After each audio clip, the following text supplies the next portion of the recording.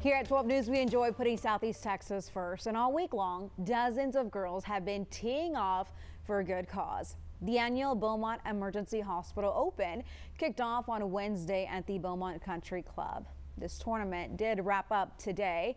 Now, the proceeds will go toward two Southeast Texas charities, Go for the Bell and Southeast Texas Circle of Hope. Tournament director Ronnie Gillespie says they're just happy to give back to the community that they serve. We are all things community.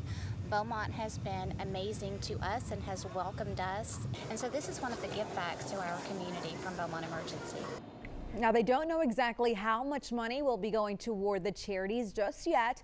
We do know today's winner took home $10,000.